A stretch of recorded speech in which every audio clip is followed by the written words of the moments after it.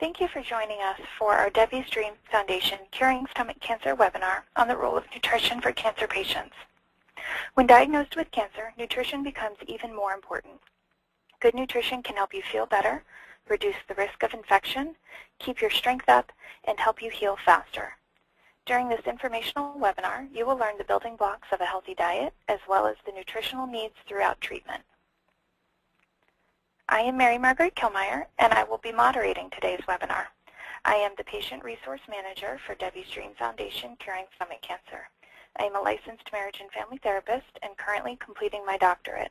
My clinical and research background is focused on working collaboratively with doctors, patients, their families, and members of a healthcare team. We would like to thank Genentech for providing funding to make this webinar possible. We would also like to thank our promotional partners, the American Association for Cancer Research, the Anti-Cancer Club, Cure Magazine, the Esophageal Cancer Action Network, Meals to Heal, and Patient Resource. You will be able to ask questions during this presentation. You can type your question into the white text box that appears on your screen. At the conclusion of the presentation, we will address questions as time allows.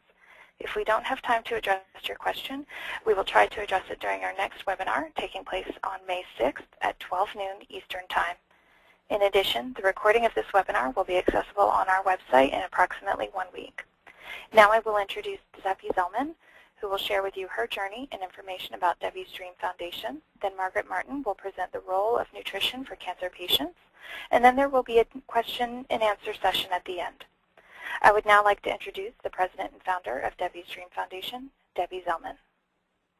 Thank you so much, Margaret, and it's a pleasure to have everyone on this call. Thank you.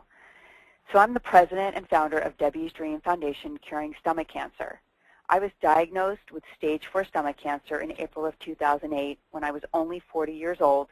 I had 3 little kids, and I was married to a physician as well as being a practicing attorney with my own firm. I had no risk factors for stomach cancer, and my symptoms were very vague. I was told that the chances of me being alive in 5 years was only 4%. In April of 2009, I founded Debbie's Dream Foundation Curing Stomach Cancer. However, I am still a cancer patient. I do receive chemo every 3 weeks by IV as well as take an oral medication every night. I serve as patient advocate on many committees, including the National Cancer Institute Esophagogastric Task Force, the NCCN Gastric and Esophageal Guidelines Committee, the Department of Defense Peer Review Cancer Research Program Integration Panel, the ASCO HER2 Testing in Gastric Cancer Project, and on the NCI Patient Advocacy Steering Committee. The organization is also a member of the Deadliest Cancers Coalition, the Patient Equal Access Coalition, the State Patient Equal Access Coalition, and One Voice Against Cancer. Most notably, I'm told, however, I appeared on Dr. Oz in an episode about stomach cancer. Next slide, please. So here are a few facts about stomach cancer.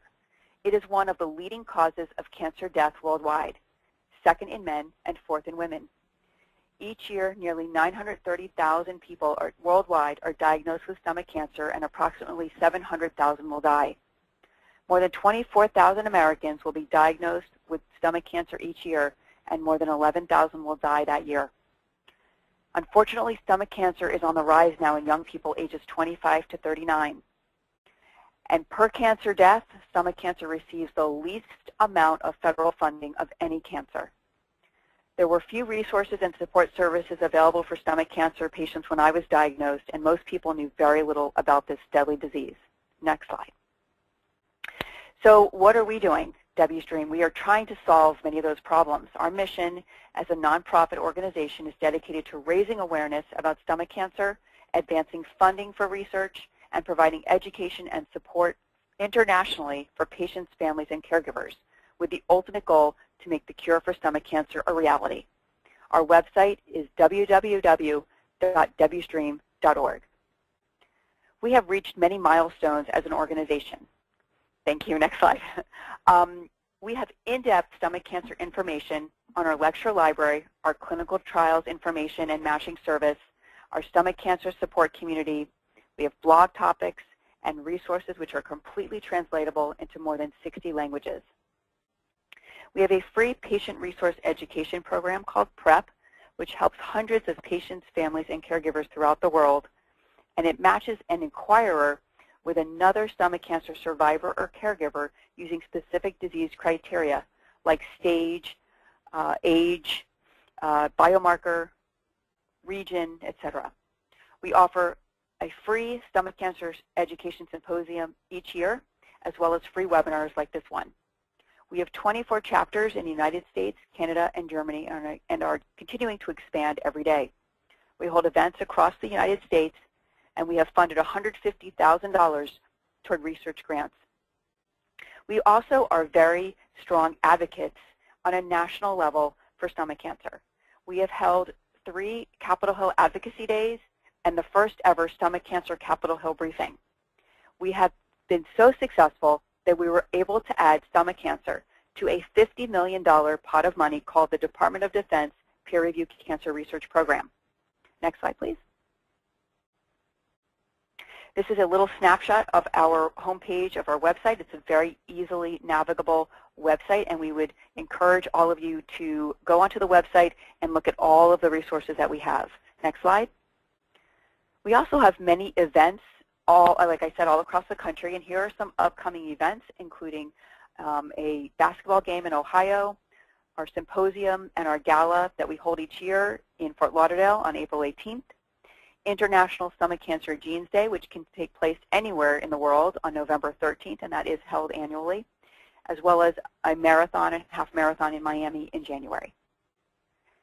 Next slide, and now I'm going to turn the presentation back over to our wonderful moderator, Mary Margaret Kilmeyer. Thank you all so much. Thank you so much, Debbie. Debbie's Dream Foundation is headquartered in Davie, Florida. Our office is open from 8 a.m. to 5 p.m. Monday through Friday. On this slide, you will also see important phone numbers and email addresses to contact our office. We will now start the presentation on the role of nutrition for the cancer patient. Our presenter is Margaret Martin of PearlPoint Cancer Support. Margaret Martin is a licensed dietitian and nutritionist in the state of Tennessee, as well as a certified diabetes educator. She graduated from the University of Alabama with a Bachelor of Science in Dietetics and received her master's degree in Nutrition Science and Public Health from the University of Tennessee. With more than 10 years of experience in clinical nutrition, Margaret also has worked with the insurance industry, providing nutrition consultations, service assistance, and nutrition education. In her free time, Margaret volunteers with the American Lung Association's annual Lung Force Walk in Middle Tennessee. She belongs to the Oncology, Nutrition, and Diabetes Care and Education Dietetic Practice Groups of the Academy of Nutrition and Dietetics. I would now like to turn the webinar over to Margaret Martin. Thank you so much, Mary Margaret and Debbie. It's a pleasure to be here today. And I wanted to thank our participants today, survivors, caregivers, maybe some healthcare providers as well. Today we're going to talk about nutrition, take a bite into a powerful tool during stomach cancer. Next slide. Our goals today for our webinar are threefold. Well, first I should say I have no disclosures. Next slide. I do work with PearlPoint Cancer Support.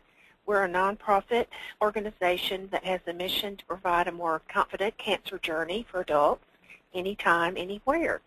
We bring more than 27 years of experience serving patients, caregivers, and supporting healthcare providers.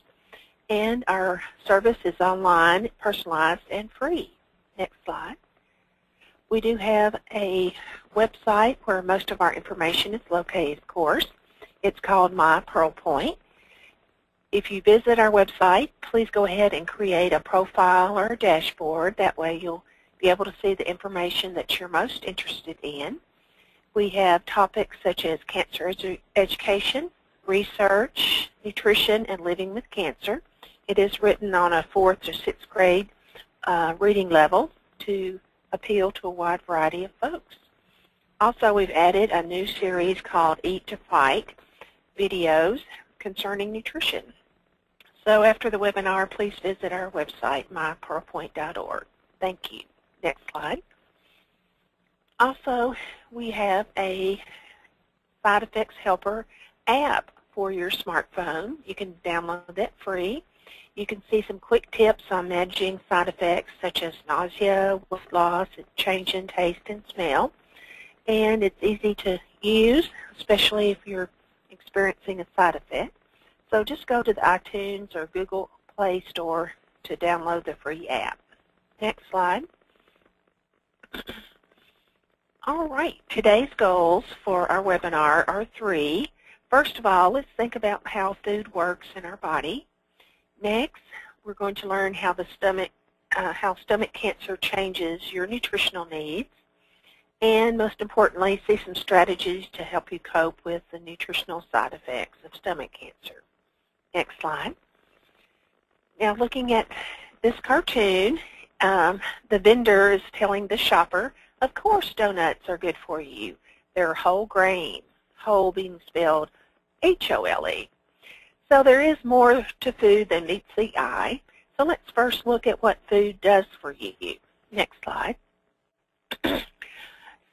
Food has many functions in our body.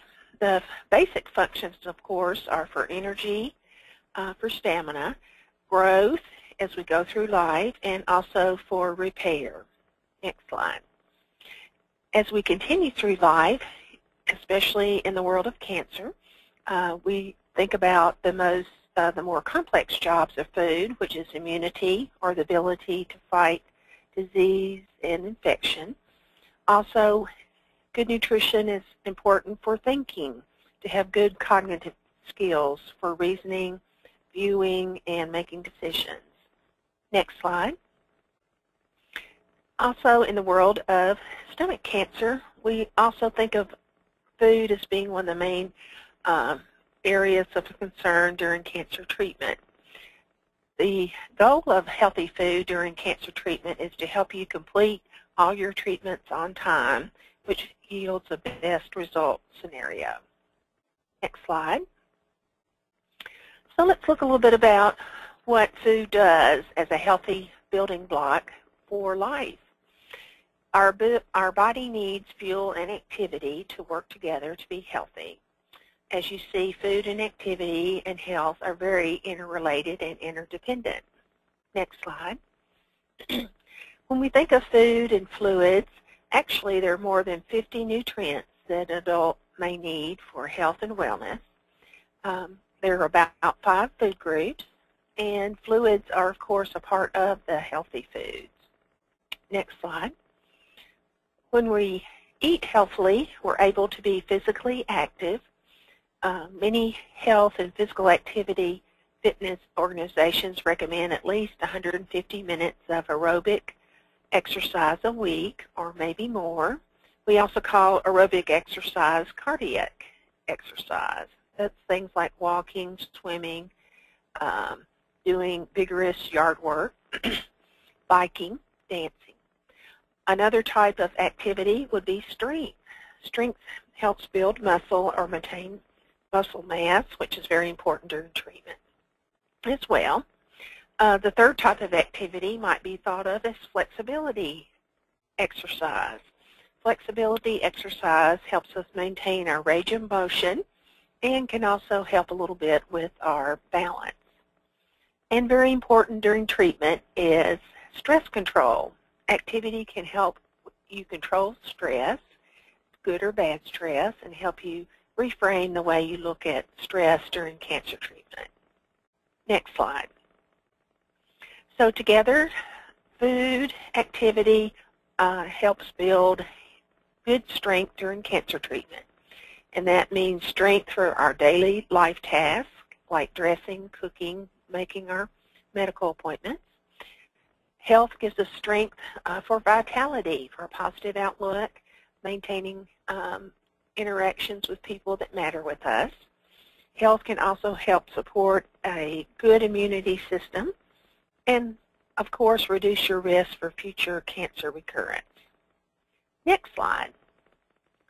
Now let's get in a little bit to think about a visual of how your nutrition may change over time with respect to your stomach cancer journey.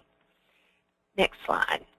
If we think about the first phase, that might be before you're diagnosed with stomach cancer. You may have your typical food and activity level. You may have few or no nutrition limits. That means if you had anything related to your otherwise health, like hypertension, high blood pressure, heart disease, diabetes, you may have some food restrictions related to that, but maybe not any related to stomach. You may have few or no symptoms of stomach cancer. Next slide. At time of diagnosis, you may have developed at that time maybe altered digestion. Possibly you might not have been able to eat the same foods or have regularity in your digestion. You might have had some limited food intake based on those altered digestion needs. Through time, at time of diagnosis, you might also have a change in your nutritional needs. Often with stomach cancer, one symptom can be weight loss, so you might need more protein and more calories to maintain a healthy weight.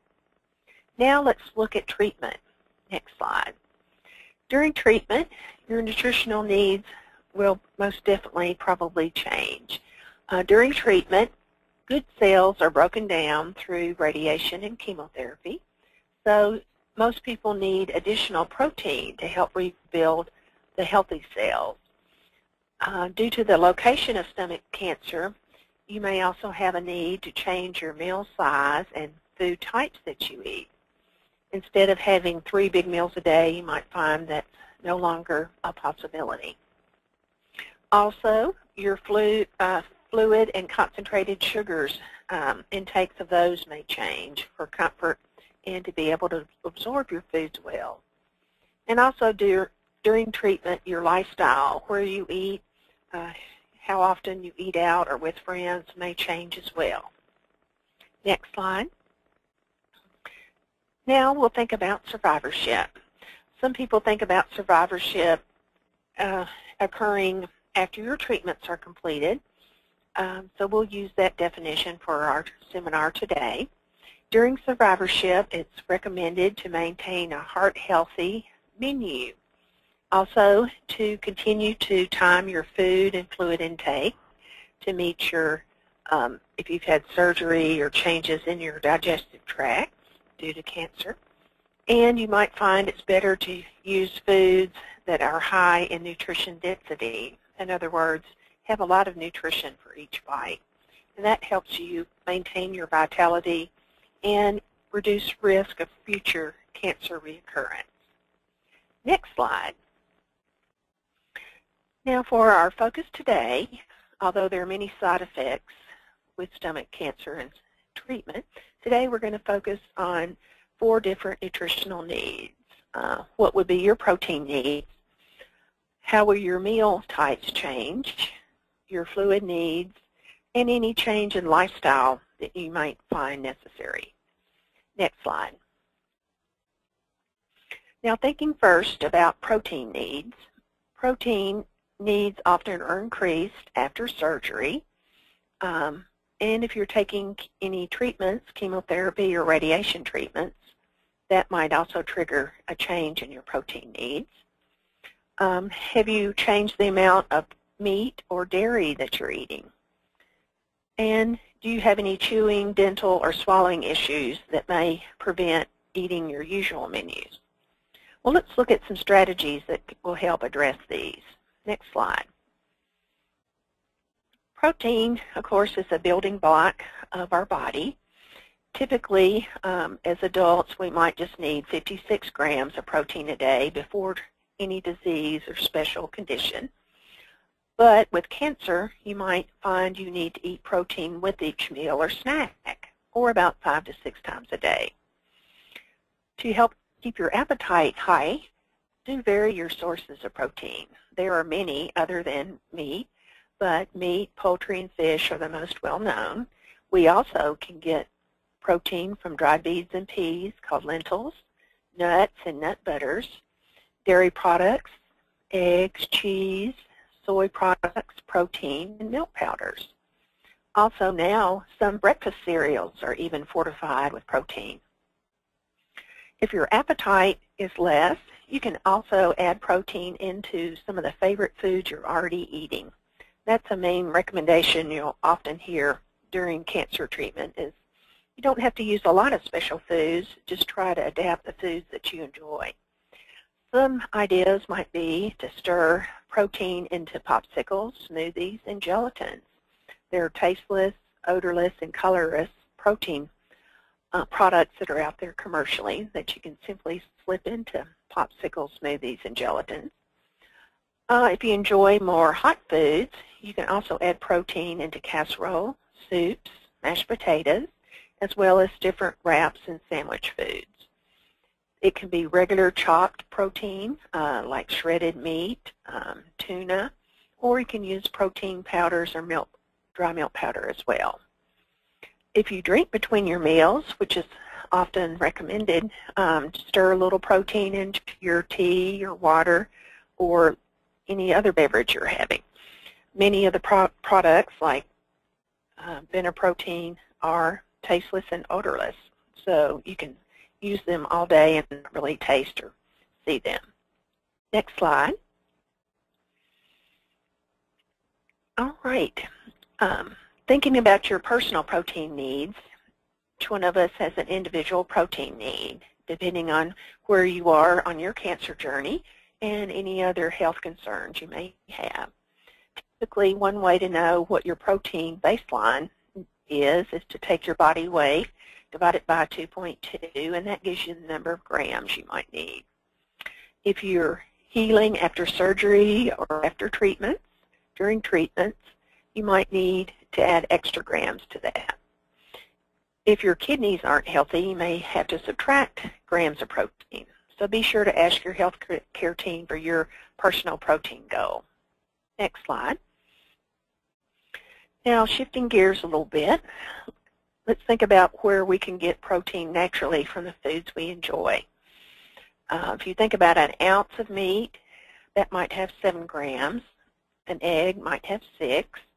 And you can go through the chart and see about different animal proteins. Also, vegetable and soy proteins have great, soy foods have great or carry nice amounts of protein. So try to spread your protein out through the day and use a variety so you won't get fatigued with the flavors. Next slide. All right. Now, shifting gears, we've talked a little bit about how to meet your changing protein needs. Now let's think about how you can meet your meal modifications. How do you know if you might need to have a change in your meal style?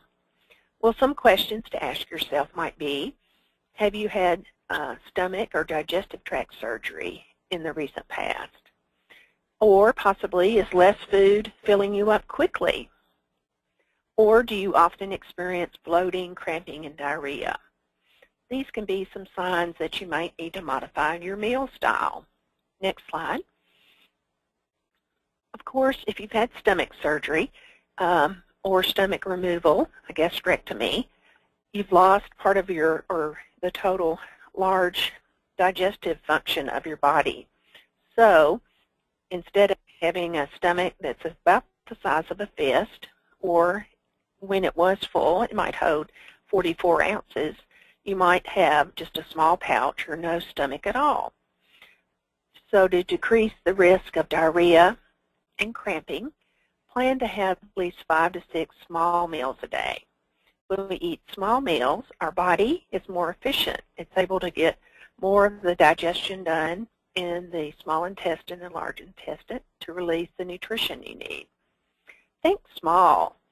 Since your stomach might be compromised or removed, think about small portions, 2 ounces, a 1/3 cup serving, a half a slice, or a tablespoon of food. That way your body will be more efficient in digesting it. Go soft.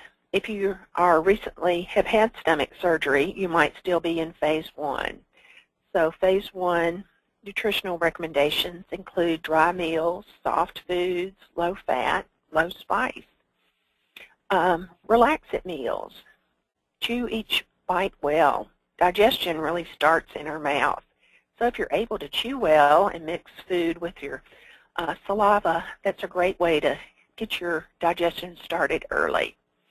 If you do find you're having dental issues, do stay in touch with your dentist often and let them know what's going on. Of course, choose low-fat, low-sugar items. Fat can be very hard to digest. Sugar and salty foods may draw a lot of fluid into your digestive tract and cause cramping and diarrhea. So go slow on the sugar and the fat. In phase 2, add back food slowly. If you're not having symptoms like diarrhea or cramping, add back one food at a time. Keep a food log or side effects tracker with your food intake and any symptoms you might have after that new food. And share those symptoms and foods with your healthcare team. Thank you. Next slide. Also, thinking about modifying your meals, we did just talk a little bit about the side effects tracker. If you do experience diarrhea, use more soluble fibers. Soluble fibers, most notably, we heard about it in, if you know of the brat diet, which is banana, rice, plain toast, applesauce, and tea. Soluble fibers help slow down diarrhea. They actually form a nice gel around your bowel movement and let it move at the right pace through your small and large intestines. And that's opposed with insoluble fibers, which can be very irritating, like peels, nuts, seeds, whole grains. They can irritate the lining of your digestive tract, cause it to be inflamed, and instead of being 1.5 inches in diameter, it might just be 1/4 or 1/2 inch, and that can cause constipation in some people, and then diarrhea. Try to include protein with each meal. Protein can help make your digestive absorption more efficient. It doesn't have to be a lot of protein. It might just be a little protein with some crackers or fruit at a snack. It could be 2 to 3 ounces of meat at a meal, or it could be a smoothie or a milkshake that you've added extra protein to. Now, if you're at risk for dumping syndrome or rapid diarrhea, avoid these foods if the first 3 ingredients on the food label are honey, sugar, corn syrup, fructose, lactose, dextrose, or sugar alcohols like sorbitol. Sugar alcohols end in OL, and they, like real sugar, can cause your body to put a lot of fluid into your digestive tract, and that often can trigger diarrhea. This is most frequently experienced during the first phase after gastrectomy, maybe 6 to 8 to 12 weeks. Next slide. All right, so we've looked a little bit at protein needs, changing your meals. Now let's look at, do you need to change your fluid intake? If you answered yes to experiencing diarrhea after meals, you could be at risk for fluid changes. Has your weight decreased without a known reason? And does the nausea occur quickly after eating? Next slide. We don't really think a lot about what we drink or when we drink it or how much until we have cancer or surgery for cancer, especially a gastrectomy. If you've had a gastrectomy, please think about when you're going to drink your fluids. Often during phase 1, right after surgery, it's suggested to drink fluids 30 to 60 minutes before or after meals. This gives your body time to absorb the liquid and the nutrition from it, and then you're able to eat solid food at your next sitting. Since your meals will be mostly what we might call dry meals, you're not going to have a beverage or just a sip of beverage to help you swallow.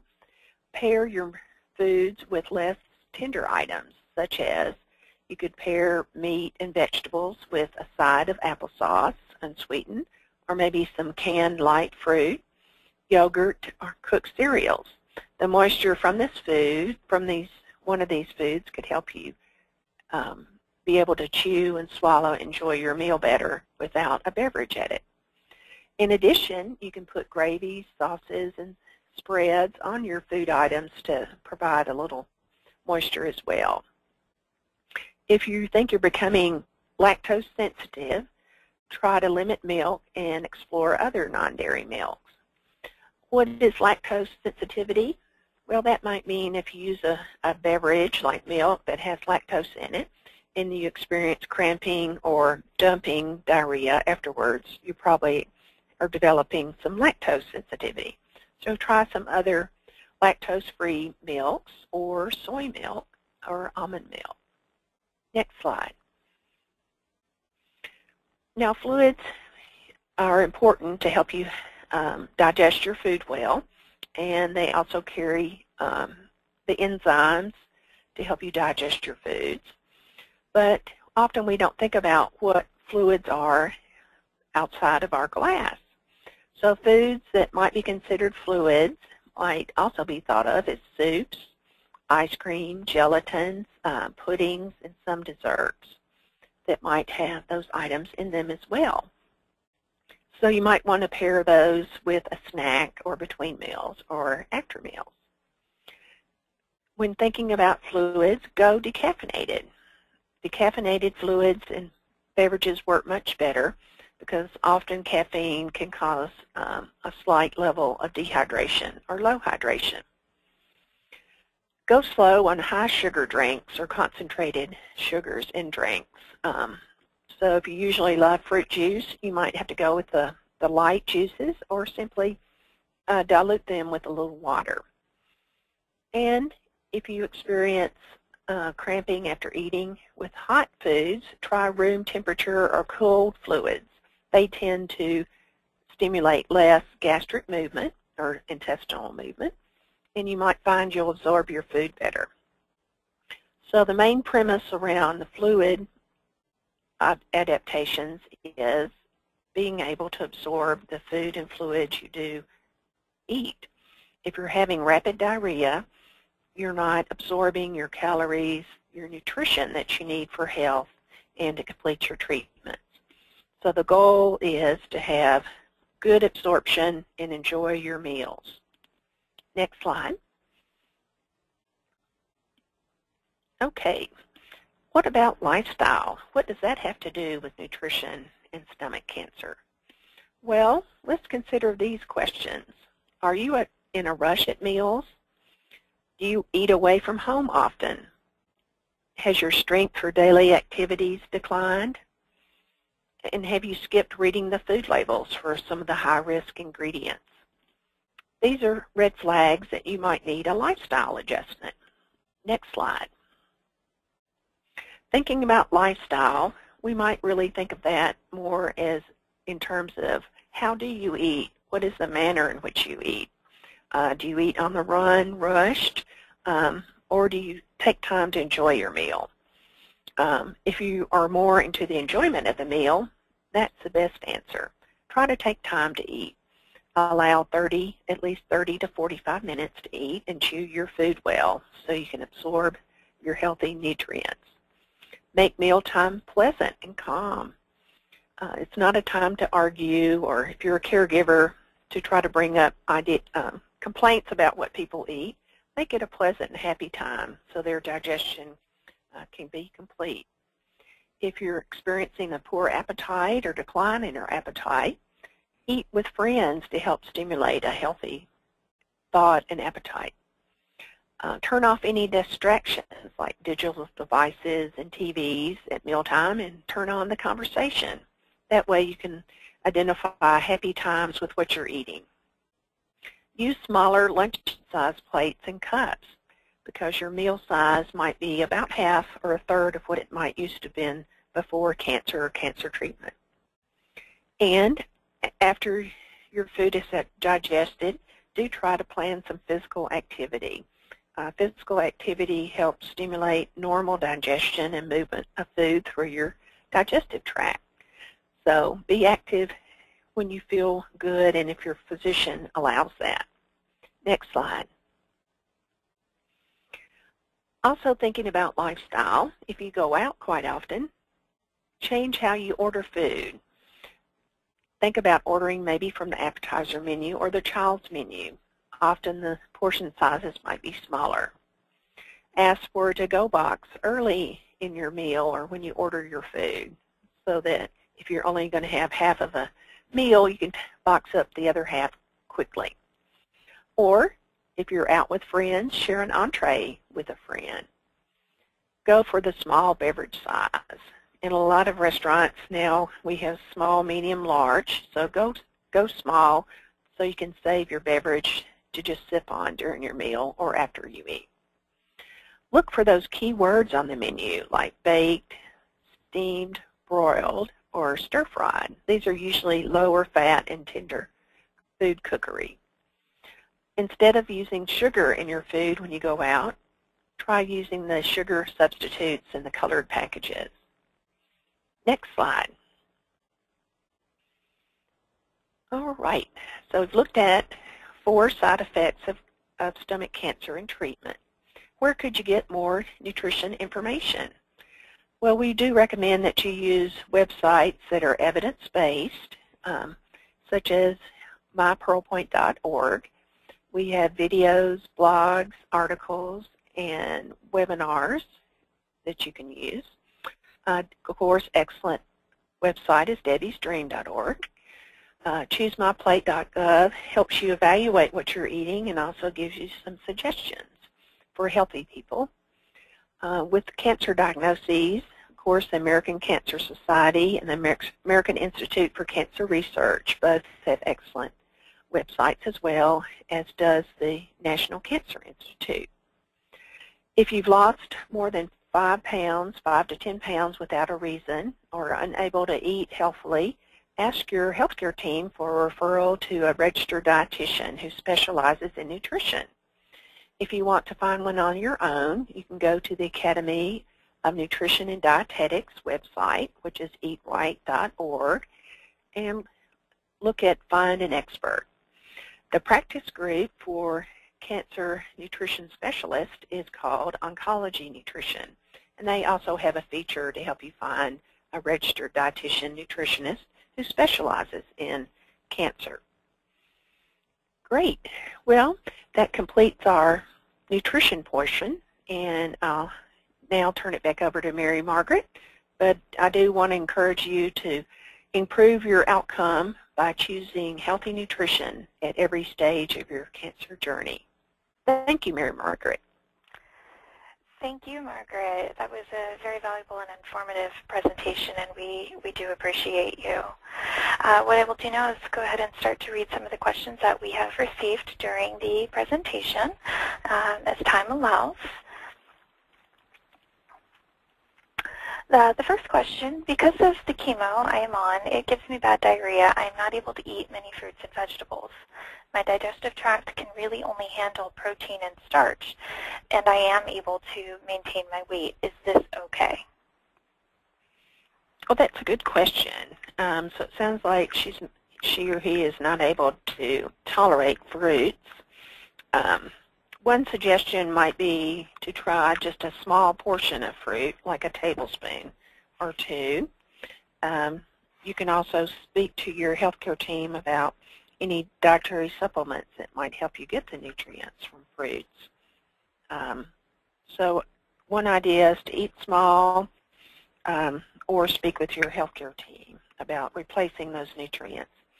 There are nutrients that are in the vegetable family that are similar to fruits, like vitamin C and tomatoes and things of that nature. So it might be, you might be able to do a crossover over to a similar food that might have similar nutrients. Okay, thank you. The next question is, do drinks like Peptamen work? My dad weighs 100 pounds and has been put on Peptamen. However, he gets very sick after having it. Are there other alternatives? Okay, well, Peptamen is a very individualized supplement that's available by doctor's prescription. Often, if you're having diarrhea or if you can't tolerate it, you may have to dilute it and just use 1 or 2 ounces at a time.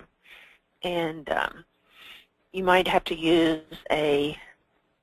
ask your doctor rather about a nutritional supplement that's lower in carbohydrate and simple sugars. There are those available, but it's best to work with your physician's office on that. Thank you so much.